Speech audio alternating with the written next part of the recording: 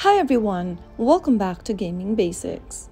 In today's episode, I'm going to be showing you how to sign up for chess.com application. So without wasting much of our time, let's dive into the video. First of all, make sure that you've downloaded the chess application on your mobile device. Once you do, launch it open. Soon after you open up your chess.com app, you will see this kind of a home page.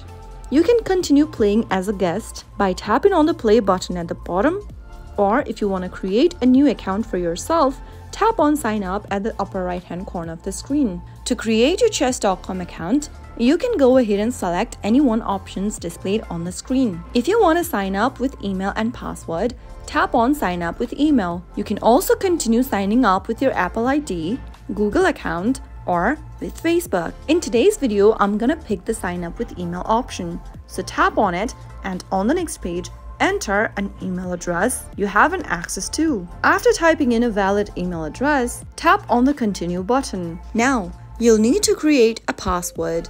Type in a new password for your chess.com account, but while creating a password, make sure that you meet these criteria. Your password should be at least 8 characters long, and it must include a capital letter and a number. After creating a valid password, tap continue. On the next page, you can now choose a username. Go ahead and enter a username you'd like to set for your account, and if the username is valid, you will be able to see this tick mark. You can also upload a profile picture for yourself.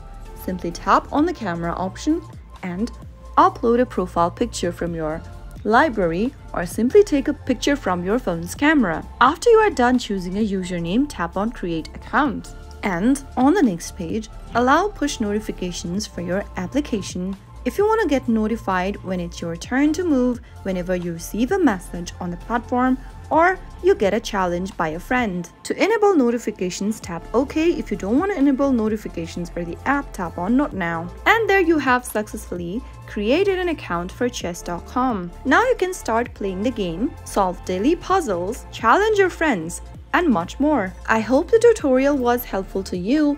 If it was, go ahead and give us a thumbs up. Don't forget to subscribe to the channel by hitting the subscribe button. Also press the bell icon so that you'll never miss another upcoming upload from us. I'll see you again in the next video. Goodbye till then.